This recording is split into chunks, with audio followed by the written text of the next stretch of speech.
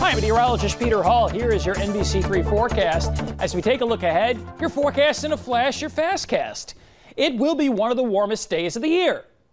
Now, having said that, I'm not sure that means too much considering we've only hit 88 or higher 3 times, of which we had 88 once, 89 once, and 90 once.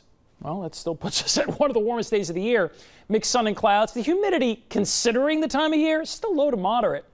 There is a small chance, tiny chance of a shower or thunderstorm. I'll show you that on the Futurecast coming up. Muggy overnight. I wouldn't be surprised if Syracuse doesn't dip below 70 by late tonight and early tomorrow morning.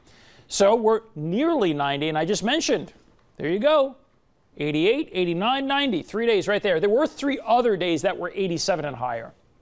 I think the chance of at least 87 is very high. I think 87 likely, 88 likely, 89 or 90 possible. So we certainly have an opportunity to make it day 2 of 90 or better. By the way, did you know that Syracuse normally averages 8 days of 90 or higher every year? I mean, it's only mid-July, and we have all of the rest of this month and next month, but it's certainly something to keep an eye on. We'll be pretty close this afternoon. Now, looking ahead, there is a threat for thunder. There's probably going to be one shower or thunder shower somewhere in central New York. As you'll see, very low coverage.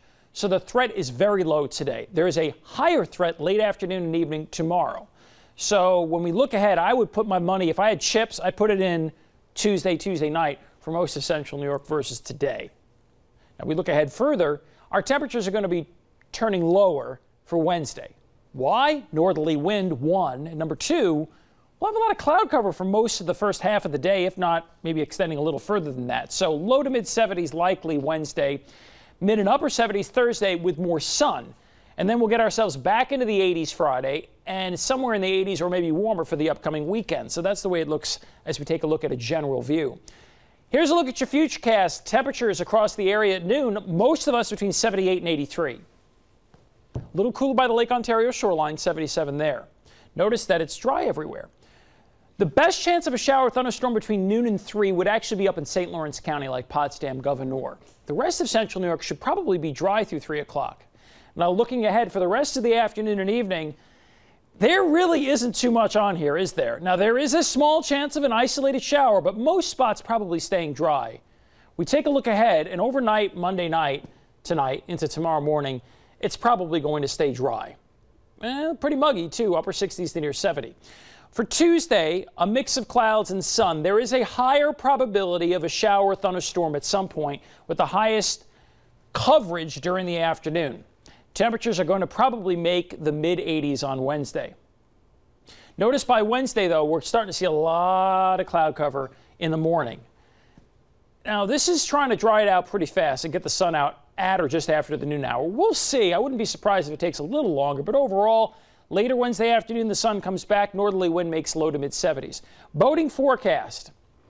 Winds very light this morning, becoming locally onshore at 5 to 12 knots. Wind east to southeast for Oneida Lake, 5 to 12 knots, and a southerly wind developing over the Finger Lakes.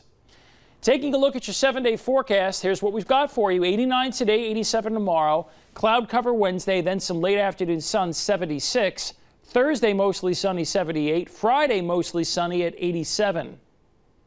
I'm meteorologist Peter Hall. Anytime, anywhere, you can go to cnycentral.com.